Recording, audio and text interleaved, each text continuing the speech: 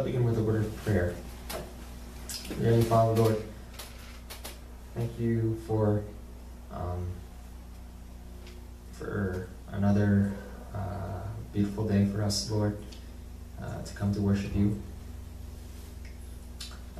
It certainly has gotten a lot colder, but I just pray, Lord, that we would be able to enjoy this new season, this colder weather, as another period of time in our lives. And I just pray, Lord, that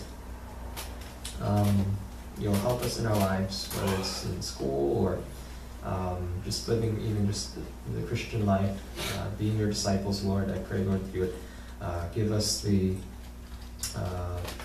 drive to serve you, to worship you, and to follow you all the days of our lives. I pray, Lord, that as we go into your word, as we look at your words, Lord, that you would speak to us, Lord. You would speak to us through your Spirit. You would help us to understand your word and to also just, recognize our purpose in this life. And I pray all this in the name of Lord Jesus Christ. Amen. Amen. All right. So I hope this isn't too out there, but I'm going to be introducing our topic for today with a small example from a show I've talked about before, Doctor Who. Yes, the show about that human-looking alien known as the Doctor, who goes on all these adventures using a spaceship/time machine thing. It's a box, it's a blue box, and it goes wherever he wants it to go. In the 9th season of this particular series, there was always one phrase that instantly caught my attention whenever it was spoken. It was on purpose, of course. It's not like it was just it's not like it was something that that I specifically got hung up on. It's something that the writers of the show were trying to, repeat and reiterate and make it recognizable and memorable.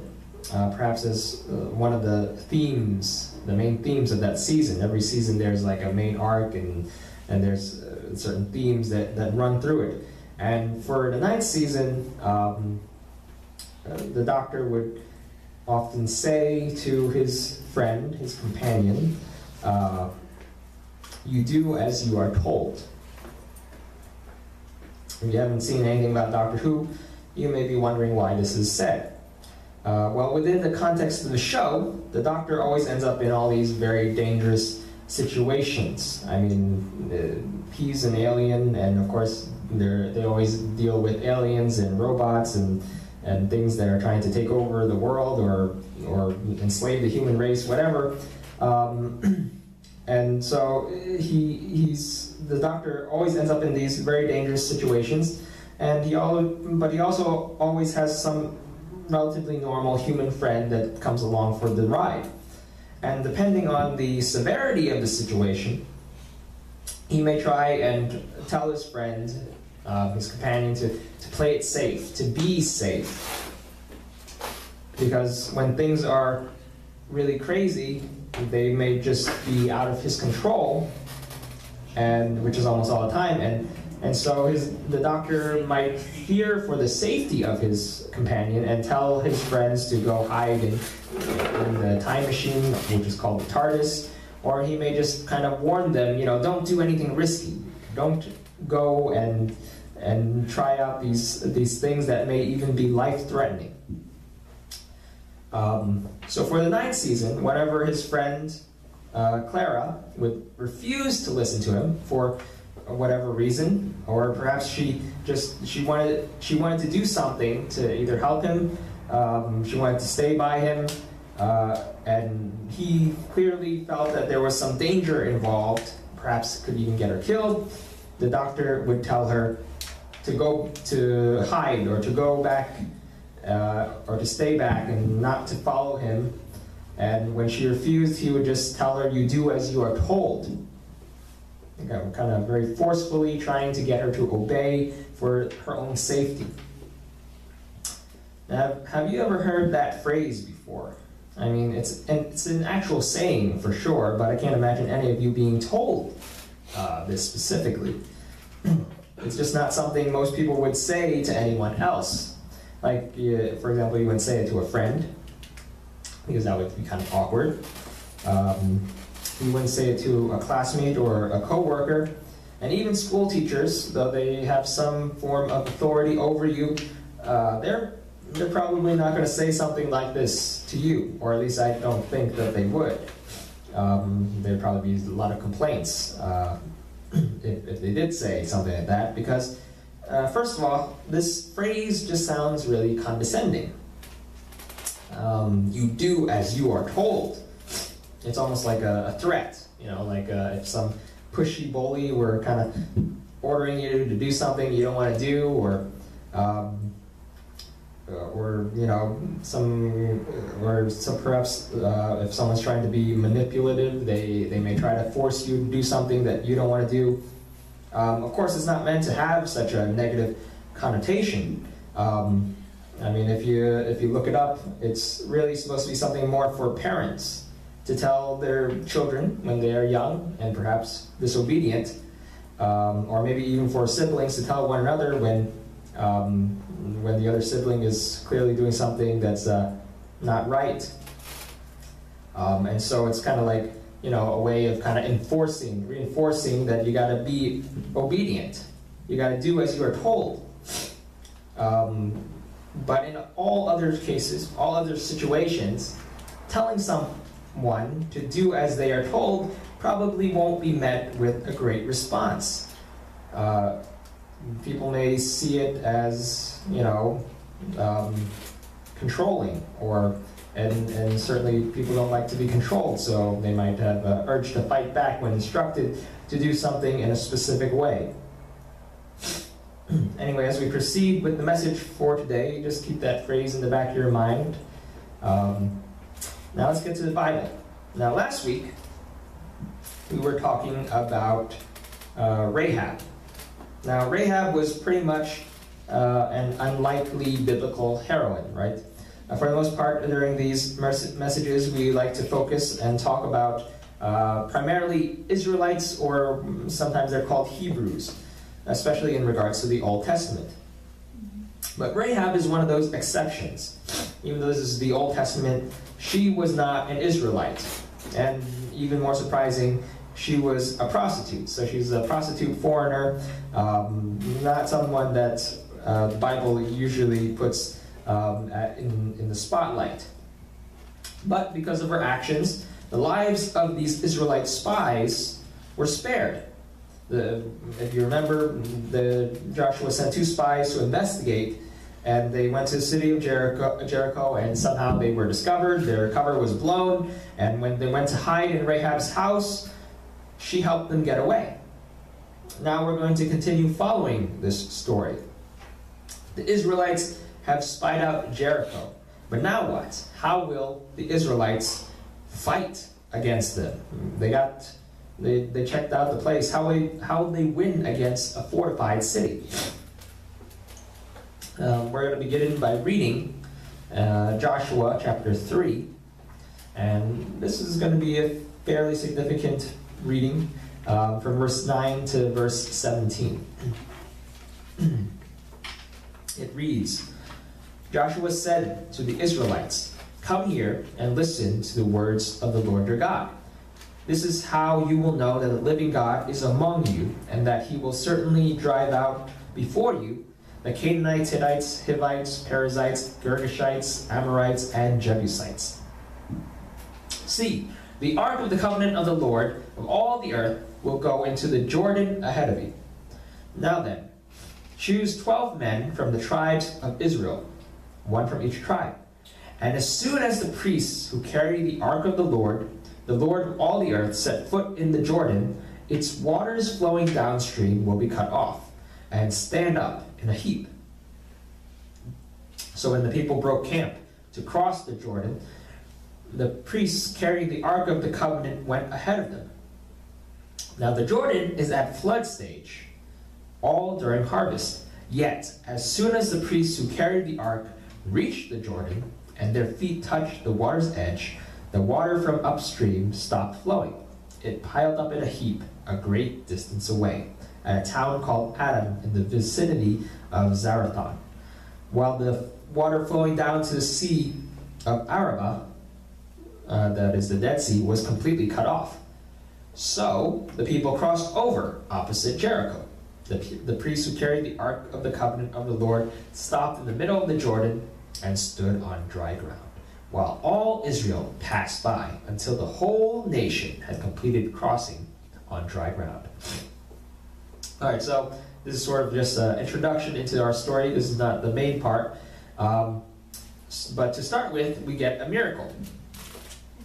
Last week, they sent just 2 spies to check out the land. And so 2 spies, getting across the Jordan River, simple enough. But now, they need everyone else. And so getting the whole nation across normally is another story. Fortunately for them, they had God on their side. Now, of course, to make it clear, it was probably not impossible for the nation to cross over and reach Jericho normally, but maybe they would have to take a longer route, or maybe just take a really long time to get everyone over. It can be a lot more difficult when you have to bring along an entire nation. God, on the other hand, he made things quick and simple. This miracle here might resemble another one that you might remember of how God parted the Red Sea. Now, again, God dried up the Jordan. The Jordan is supposed to be flooding, but God just dries it up. And this great miracle, before the sight of the Israelites, it really strengthened their faith in God. After they saw this, they were really impacted by it. And even I don't think we read this part, but even it says that the other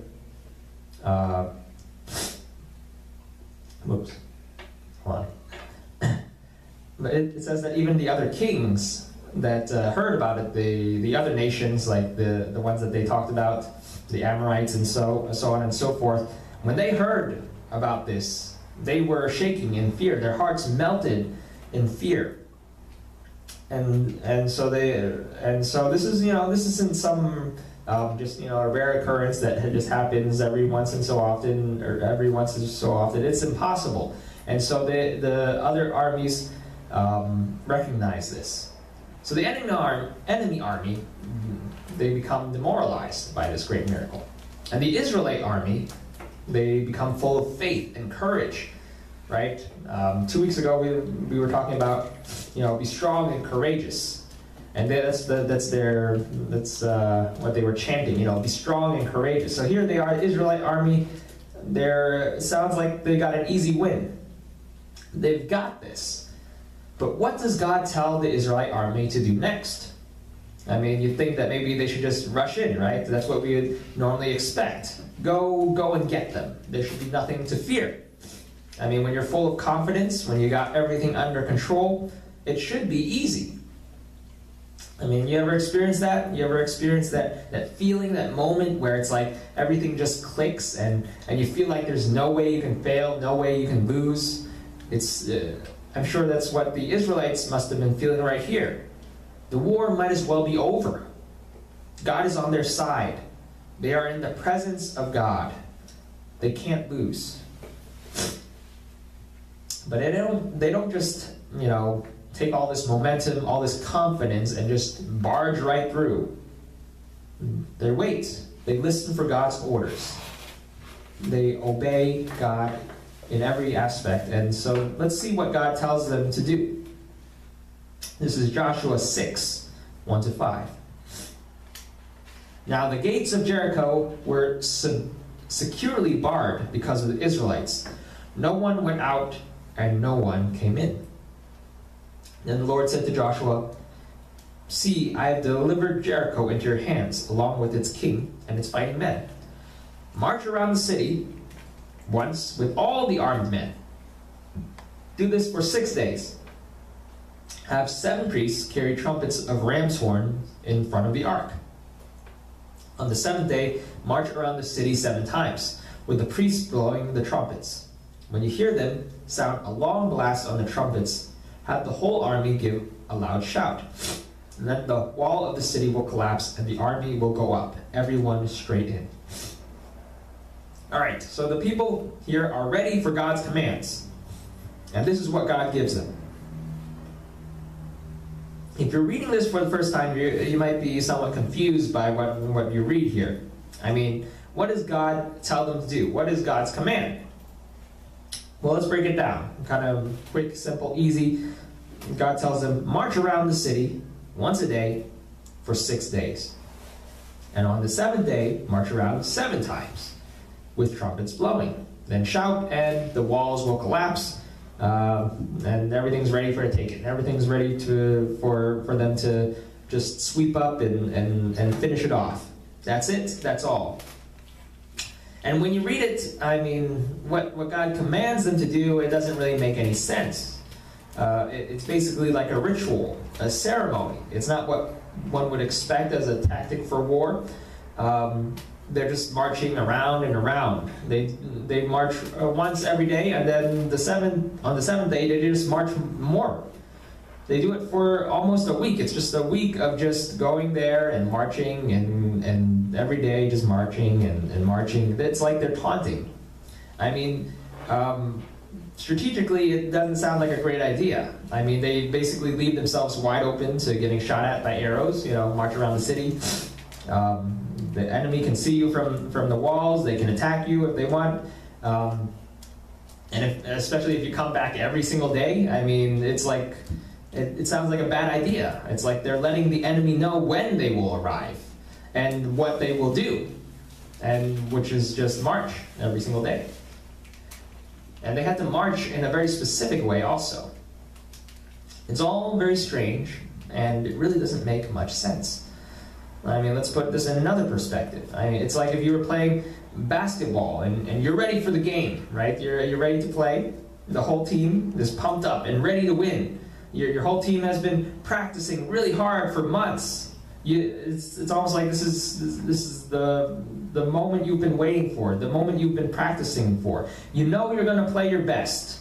I mean, right away, this looks and feels like an easy win.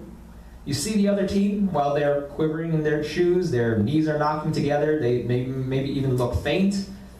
In their minds, you can tell they're already starts. The coach calls the whole team over and proceeds to give instructions. You're listening to what he's saying. And it ends up sounding like nonsense. He doesn't tell you to steal the ball, he doesn't tell you to shoot any hoops. Instead, the coach just orders you to dance back and forth, maybe sing a song, and do a bunch of silly hand signals. Ridiculous, right? Yeah. But the Israelites here trust in their coach. They put their trust in their God. They don't doubt and don't question the fact that they're really not, for a whole week, they're really not fighting any kind of war. They're just following these instructions to a T, no matter how silly it sounds. And the end result is in verse 20. When the trumpet sounded, the army shouted, and at the sound of the trumpet, when the men gave a loud shout, the wall collapsed. So everyone charged straight in, and they took the city. It worked out just as God had said. This is just one of those things that don't really make any sense. I mean, you can try to come up with explanations. I'm sure scientists will have tried to come up with a bunch of explanations. Maybe the marching weakened the ground. Maybe it was like muddy and the walls just kind of started falling apart. Maybe the walls were really old and the noise from the shouting and the trumpets resonated, and who knows what. Or maybe the combination of both. But it still won't make any sense. And if it had made any sense at all, then this probably would have been some sort of popular strategy for war throughout early human history. We wouldn't need the ballista. We wouldn't need catapults, right? We wouldn't need cannons or gunpowder. Just march. March around and shout really loud. And then all your walls of the enemies will come tumbling down. Nobody does that, right? Nobody else tried to do this. It doesn't work. This is not some plan that just sounds weird and works, like, you know, how a lot of things today, we can hear about things that just sound weird but are true. This is one of those things that sound weird and does not work at all. This was a miracle, something that should not have worked. For us, as we're reading it, we're just going to have to be in awe that it worked. But for the Israelites that had to do this at that time, it must have been a really confusing thing for them. They were ready to fight, but instead, it's like 1 week of exercise, just walking around. The Bible is full of amazing stories, and a lot of them do make sense. Just like when Cain murdered Abel out of jealousy, we can see that happening even today. No, there's no surprise there. When Joseph had to endure slavery so he could one day rescue his family from famine, I mean, if we look at it normally, it seems kind of crazy, but we see that through God's plan, it worked out perfectly. There's some method to that madness. And of course, when God saw that we were dead in our sins, God sent us Jesus Christ to die on the cross as the perfect sacrifice. Because it's like there's nothing we can do, but there's something that God can do for us. We see a perfect plan there. And of course, there are a lot of commands that God tells us that do make sense. Quite simply, don't murder, don't steal, don't covet. We can look at those commands and say, okay, those make sense. But then occasionally we see things like this. These were direct commands given by God, and they had to obey these commands because it's just the way that God wanted them to obey. God gave them a choice, and we are also faced with that choice every day of our lives, to obey or not to obey. And just here, God shows the consequences of both actions in this book. God gave them commands that seemed like some strange ritual, and when they obeyed this weird set of commands, just followed it, they won the war. And if they didn't follow it, later on in the next chapter even, someone disobeys God, does something he shouldn't do, and the whole Israelite nation started to lose the war. And this really just goes back to our talk in James a few weeks ago, James 1:22. It says, do not merely listen to the word and so deceive yourselves. Do what it says. Of course, it's always hard to obey God perfectly. And sometimes we hesitate on certain commands because it doesn't always make sense to us. Of course, it's not wrong to try and make sense of what God commands, but we can't always expect it to make sense. But when God's commands are clear and precise, we should take notice and obey. When God tells us to do something, we just need to do as we are told. With that, let's end in a word of prayer. Dear Heavenly Father, thank you for your word.